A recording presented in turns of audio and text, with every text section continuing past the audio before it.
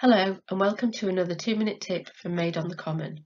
I'm Sarah and I'm here to share with you some quick and easy ways to make working with your spreadsheets easier, quicker and decidedly less painful. Let's get started.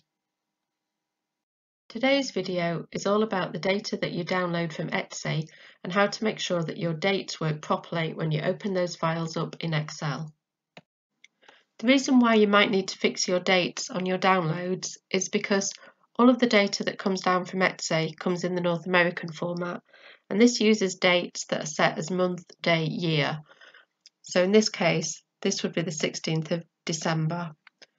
If you're based somewhere else like the UK, Europe or Australia, we would normally write our dates as day, month, year.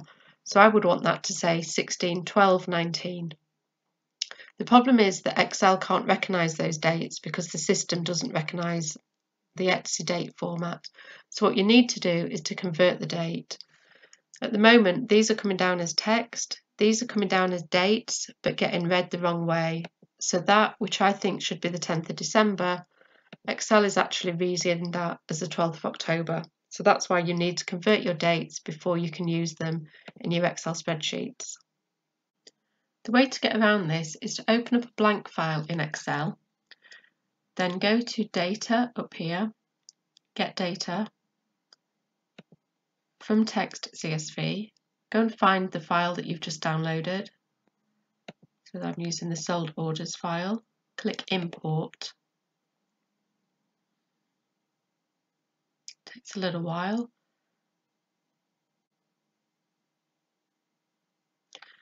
And then what we want to do, you can see up here, the ABC means that it thinks it's text in the sale date. If you click on that, and don't pick date, but go down here using locale, which just means location.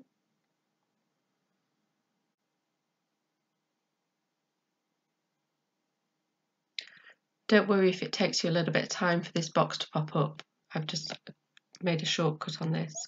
What you want to do now is go and choose date, but the important bit is to choose English USA in this box. And this tells Excel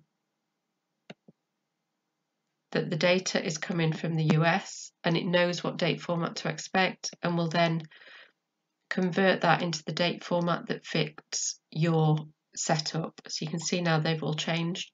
You can also do exactly the same. So go over here, find we've got another date column. Again, you want using locale.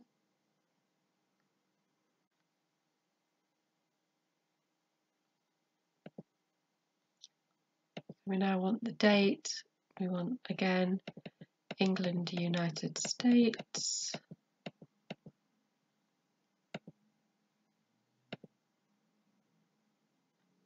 Okay, and now you can do close and load.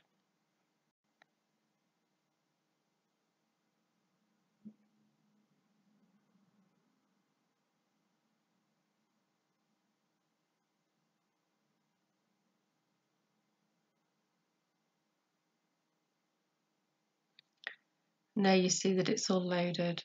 You can close that box so you won't need that box again. And now if you click on sale date, if we go down to December, you now see you've got all your dates. So it recognises your dates properly. You can now use this data wherever you want to in Excel and load it into your other spreadsheets. What I would then do to save you having to repeat this process the next time you want to use this file is just go to File, Save As, give it a name,